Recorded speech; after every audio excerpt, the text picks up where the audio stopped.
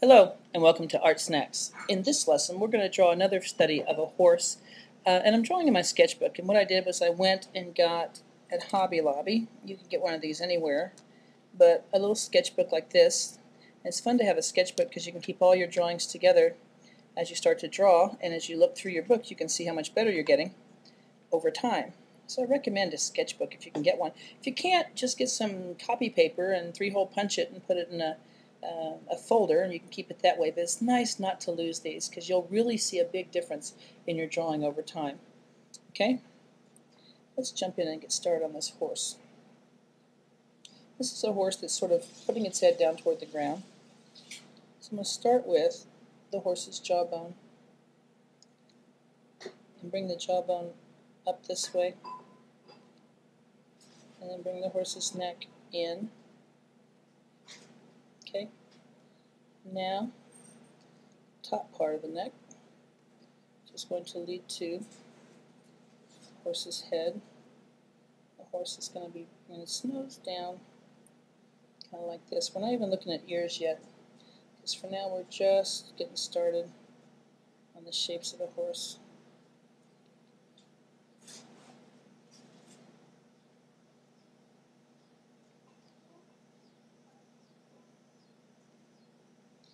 I'm going to get a nostril here, and remember, everything is light. You can always erase if it's not the way you want it.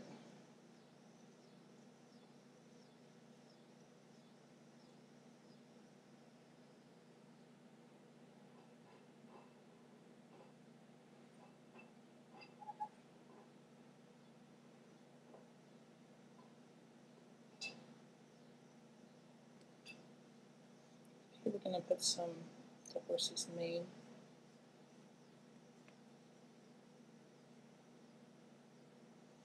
And right about here,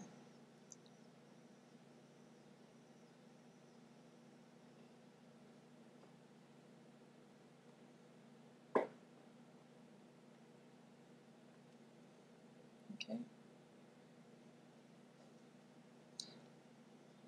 then go back now and just do a little work here.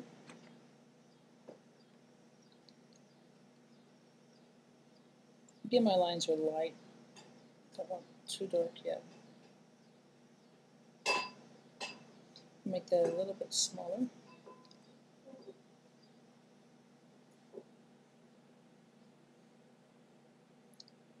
kind of outline where I want this horse's mane to be. This ballpark, and we'll fluff it up just a little bit. Okay. Come across here with a little.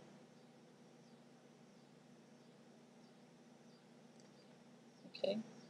Now this horse is going to be like down, facing down toward the ground, and gravity is going to pull its mane down a little bit. Now this is a black mane, and I like a black mane because it's going to set off this ear here with contrast. Contrast is what makes things look more 3D and makes one thing stand out from another thing in a drawing.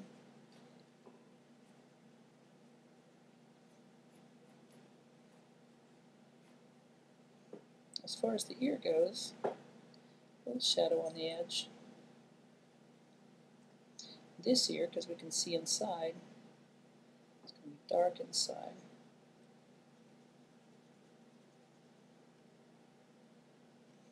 Okay. Now the eye is going to be really dark, except for sort of the indication of some eyelashes that I'm going to put in here.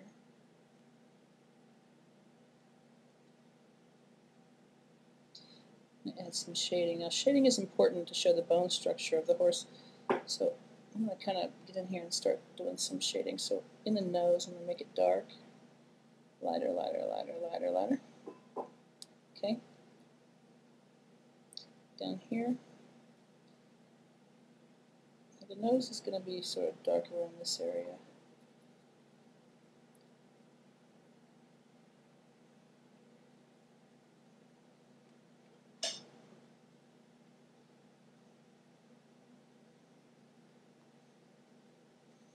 It's going to start getting lighter as it goes up.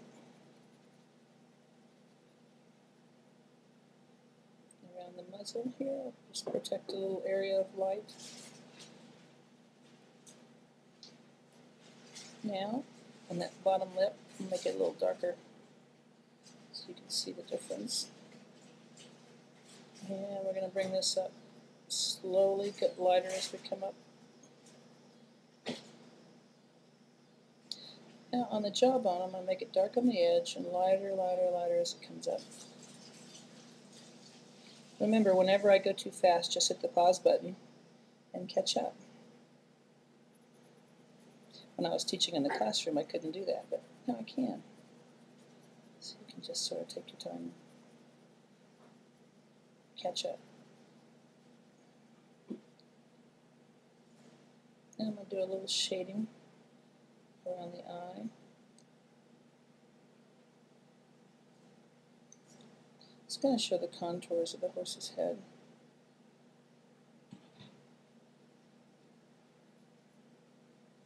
I'm going to have a little bit of grass down here.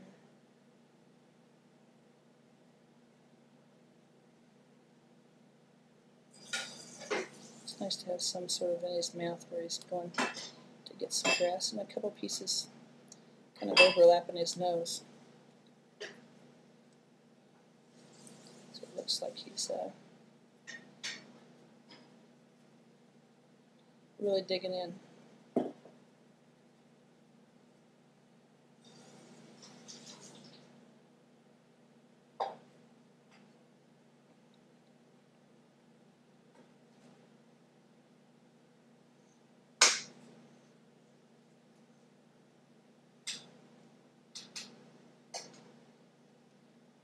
Okay, and that's our horse.